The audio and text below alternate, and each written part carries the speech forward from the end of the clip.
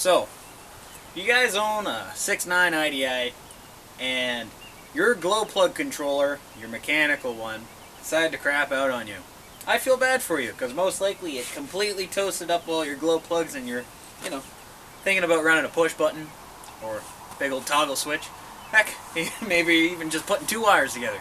Well, we have a solution here at Hi-Ho Stable Garage, and you can still find the parts, and it's not going to cost you a lot of money. So, yeah, let's get at it. We're going to show you what I did to the 6.9 IDI to run a 7.3 IDI Glowplug controller. Alright, let's get into it. Welcome to Hi-Ho Stable Garage.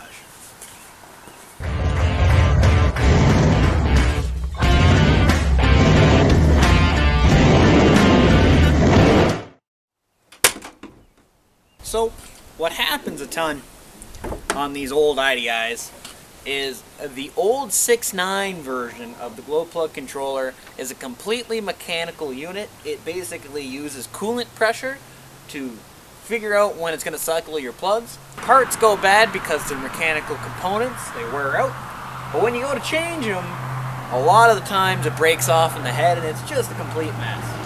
So what some guys do when they're done, can't get anything out of them, they just stop working. You don't know what's going on. Who even knows how to fix those things? What a lot of guys do is they just completely bypass that unit, and there's a little wire over here that basically you plug into, you'll run a toggle switch or push button. That wires this one right here. So I'm over on the passenger fender here. This is the Glowplug controller for the 6.9 IDI.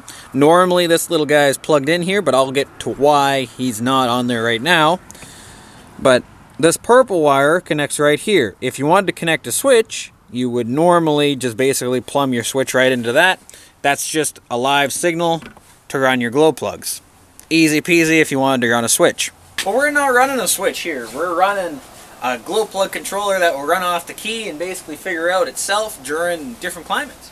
I'll show you guys what I got going on here. It involves a little tiny bit of wiring, but it's not so bad. Here we go. Let's tuck in our little buddy with our Mac Tools car cover. Works really good. Lets me step on the bumper here without scratching her up. You know, I would ask myself, what's Vice Grip Garage likely doing right now? But then I got the answer for myself. I'm pretty sure he's working on an old Ford. So we're going to take off our air cleaner. First off, shove that stuff out of the way so we can get at the tasty Glowplug controller that's hidden out back.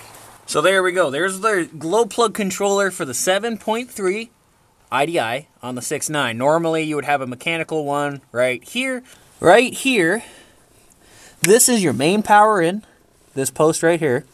And these ones go down to your glow plugs. This is a little metallic strip that heats up. That's normally supposed to heat up. Then basically you have this stuff going down to a solid state. There's a solid state controller underneath. And then right here, this is one of your other powers. Another signal power. So if you want to work with this all is the easiest thing to do. If you want to do this real simple like, take a 7.3 engine harness, that's what I did, and it will plug into your controller. Your controller will be able to bolt all the way at the back.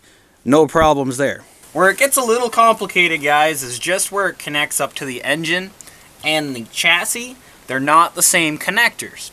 The 7.3 Glowplug harness or engine harness controller has a couple different wires in it than the 6.9, two of which being your water temperature light and the other one being your water temperature sweep gauge. Normally they're run through the harness, at least on the 83 model, they're run through a separate harness that goes across. On my 85 they're actually in the engine harness, so your mileage may vary. The main thing that you want to do is you want to get power to our Glowplug controller and basically signal power from your key. So on this engine, on my harness, I have big yellow and big orange going to my Glowplug controller. Those are my main powers. On my 6.9 harness, it's my 2 thick wires. They're like a beige on mine. Might be an orange, whatever. They're your thick ones. They're like an 8 or a 10 gauge. You got 2 of them. Wire those suckers in together. Now that you have your controller over there, and all your grounds are set up on your engine bay, and you have your main powers, you're going to be left with a few extra wires depending on what you had. On mine, I had my controller wire for my wait to start light, I had my coolant heat light, and I had my coolant temperature sweep gauge. And then, when it came to the 6.9 side, all what you have to do is on your 6.9 Glowplug relay under here, you would normally have your main power coming in, your controller wire, your ground wire, and then these would go out to your glow plugs. This basically is now powering that. It's just so then you don't have to completely rewire this whole entire thing. Just move your hot power over to the other side of your solenoid and you're basically using it as a junction post. And yeah, that's about it. I'll make sure I put a lot of diagrams in this so you guys can follow along on what exactly I did to this thing. In reality, it's just moving a couple wires around, and it's not very hard at the end of the day. I'm going to put this whole engine kind of back together real quick, and then we're going to hop inside the cab, and we're going to turn that key, let those glow plug cycle, and Bob's your uncle, it should start right up, so just give me a quick second there. So yeah, there you go guys.